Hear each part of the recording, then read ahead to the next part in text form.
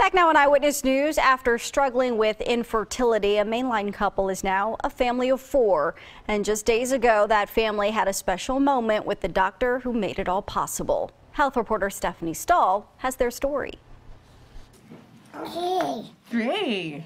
Is that 1? Sophia and Liam Barbosa are energetic 14-month-old twins, babies their parents Jamie and Leo worried they'd never have. It's just so emotional because just the struggle that we went through. Jamie says there were 4 pregnancies that didn't last and multiple rounds of IVF, all orchestrated by mainline fertility doctor Michael Glassner. He was just in our darkest hour, made us laugh.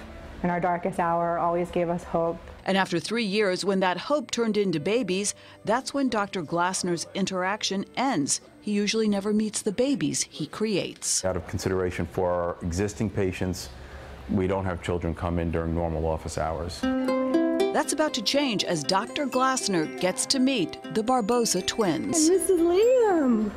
Buddy, oh my gosh, look at you. At the Ivy Tree Portrait Studio, the special moment happens. Sophia, Oh my that's goodness. your angel. Hi, sweetheart. Who helped you come to us? To see these 2 little babies and to remember those moments of despair and those moments of sadness, and you see people devastated with news of miscarriages, and then to be able to turn around and see the shine in Jamie's eyes and to see the smile on the kids' faces. Yeah, it's special that I get to do this. The studio owner, Lara Amon-Métis, came up with the idea. This is a really safe place for the doctors to meet these miracles that they help create. And the doctor-family meetings are photographed. Jamie says she'll eventually share them when she explains to her children their special beginning. I just think it's important to be truthful and that they understand the struggle and how much they are wanted and loved and how much he helped us.